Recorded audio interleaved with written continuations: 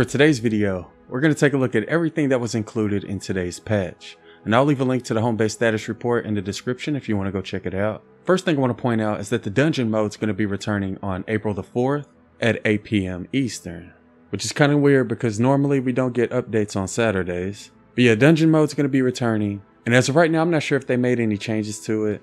But the description that was in the status report says, fight monsters, dodge traps, gear up and descend into the depths to confront the raging evil below. They say there are weapons and heroes to recruit along the way, magical keys, a deep and dark labyrinth, golden coins. Sounds like it's time to do some exploring. So it sounds like it's going to be very similar to the previous dungeon event. And for those who don't know, dungeons are a great way to farm gold as well as tickets.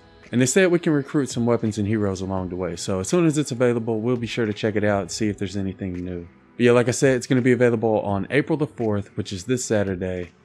And that was the first thing I wanted to point out. Next thing I wanted to point out were the changes made to Founders weapons. They finally got the new 6 perk that we mentioned in the last update. And all of them got new perks except for the Founders Blazing Mazamune. That still has the same 6 perk that it always had. But the Nocturno has a new 6 perk where whenever you hit an enemy with this weapon, it's going to mark them as a target, stacking with each hit. You know what, let's go ahead and check this out. So like I said, when it comes to the Nocturno, whenever you hit an enemy, it's going to mark them as a target. Whenever you reload, it's going to make each marked target explode in a half-tile radius. We're actually going to go ahead and try testing it out just to see what it looks like. See if you can see if they're marked. Oh, you can see the little bomb on top of their head. And they say when you reload, okay, let's go ahead and reload. Oh my goodness. What? Oh, this is OP, people. The new Nocturno is incredible. Let's go ahead and try it again. I think that's the way you're going to want to use it is... Wait, are they throwing bees again? What? The lobbers are throwing bees again. Okay. But yeah, I think that's the way you're going to want to use it. You're going to want to try to shoot all of the enemies at least once. Make sure they all get marked. And then once you got all of them marked, go ahead and reload. And look at that. Oh my goodness, that is incredible. I feel like that automatically makes the Nocturno one of the best assault rifles in the game at the moment. Without a doubt. This perk is nasty. Okay, let's go ahead and try it with the quick shot. When it comes to the Founder's quick shot, whenever you hit an enemy, it's going to grant a 1.7% increase in weapon damage and 1% increase in reload speed for 2 seconds, and that can stack up to 25 times. And that's only going to last for about 2 seconds, so you're actually going to want to spray it in order to really increase that damage. You're going to want to try to spray it as quickly as possible. And again, whenever you get a hit, it's going to also increase your reload speed. So here's what the normal reload speed looks like. It's about 2 to 3 seconds. And here's what the reload speed looks like after you get a bunch of hits with it. About 2 seconds. So it is a little bit faster. And again, it is going to increase your damage. Oh yeah, it definitely feels better than it used to, people. So when it comes to the Founder's quick shot, you're going to want to try to spray as quickly as possible to increase your damage as well as your reload speed. And it definitely feels a lot better than it did compared to the last time I used it. So the more times you hit enemies with this weapon, the more damage it deals and the faster the reload speed is. And when it comes to the Founder's Deconstructor, whenever you reload, it's going to increase your damage, and that can stack up to 5 times. So your first 5 shots aren't going to deal extra damage, but as soon as you reload, you'll get that extra damage buff. You get an extra damage buff for every bullet you reload. So if you reload the entire magazine, you're going to get the biggest damage buff, and all that extra damage is going to be applied to the next target you hit. And you can tell when it's active because when you reload, you'll see this little light at the end of it. So once it's gone, you see there's no light at the end. But once you reload and get that buff, you see there's a little light at the end. So I think when it comes to the Deconstructor, you're going to want to make sure you shoot enemies who have little health. And you're going to want to make sure you empty the magazine in order to get the biggest damage buff.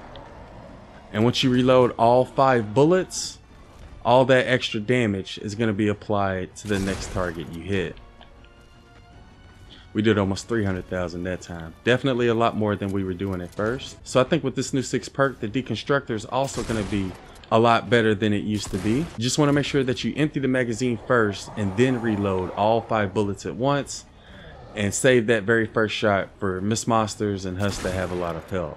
And when it comes to the Founder's drum roll, every 10th round fired is going to increase your weapon damage by 15%, and that can stack up to 4 times. So you can deal up to a total of 60% extra damage with this new 6th perk, and it'll only go away after you reload. So I think, oh, there's one, there's another. Oh, it makes a noise whenever it triggers, so you can actually hear it when you get that increase in damage. And when we have a magazine size perk on it, we get a total of 75 rounds. So we're going to get 35 rounds with 60% extra damage. So our last 35 rounds with the magazine size perk are going to deal 60% more damage than the first 10 rounds that we shot. And again, this new 6 perk is definitely going to make the Founders drum roll a lot better as well. And like I said earlier, they didn't make any changes to the Founders Blazing Mazamune, but yeah, just wanted to briefly show you all what the new Founders Weapons 6 perk looks like. Let me know what you all think about them in the comments below. There's also a couple of new bows. Yes, we got more bows, people. One of them is called Nightfire, and this one's going to be available in the weekly store starting April the 1st at 8 p.m. And here's what the new Nightfire looks like up close. The description that came with it says, it fires an arrow that drops over time, damage, range, and velocity increase with charge time. So we'll be sure to check that out as soon as the weekly store resets. Miss Bunny Penny's also going to be returning this week, and she has Plasma Pulse, Decoy, and Bull Rush, and her standard and commander perk decreases the Plasma Pulse energy cost, and normally by the time your abilities cool down, your energy will have refilled, so not really a useful perk in my opinion. But this is what she looks like when she's fully upgraded, and you'll be able to get her from the event store when it resets this Friday, April the 3rd at 8 p.m. And she's going to be available in the event store until it refreshes June 19th. And on April 4th, we're also going to get new llamas. The spy llamas are going to be going away, and the pirate llamas are going to be returning. So if you're missing any spy weapons, you're going to want to try to get them before 8 p.m. on April 4th. And that pirate llama is going to cost 500 adventure tickets, so the tickets are also going to reset.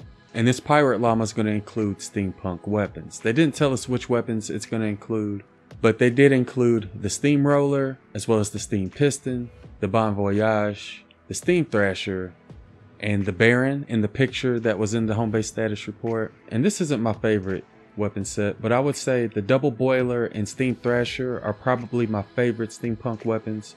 After that, I would recommend getting the baron because you can put 3 movement speed perks on it. And those are probably my favorite steampunk weapons. I guess Cloudburst is okay as well, but not really a huge fan of all of the other steampunk weapons. But again, they didn't really tell us which ones are going to be available, but apparently you'll be able to get some of these steampunk weapons from the new pirate llama. And again, that's going to be available on April the 4th at 8 p.m. Not only will you be able to get steampunk weapons from the pirate llama, but you'll also be able to get the pirate heroes, which include Buccaneer Jonesy, who I don't really use that often, as well as Privateer Hype, who's definitely useful when it comes to clubs. You can also get Crossbones Barrett, which is a hero that I do use often, because he gives coconuts, which can increase your health as well as your damage. So you're going to want to try to get him. And it should also include Swashbuckler Keelhaul, and I don't really use her that often either. And we may also get Blakebeard the Blackhearted in Hybrid, or they may end up being available in the weekly and event store. But you should be able to get these 4 pirate heroes from the pirate llamas. As soon as they let us know all of the pirate llamas contents, I'll be sure to let you all know, or we may just open up some pirate llamas when they become available. But yeah, I'll leave a link to all of our pirate hero and weapon gameplays in the description if you want to go check them out. They also made some changes to the core llamas, which are the llamas you can buy from the X-Ray tab.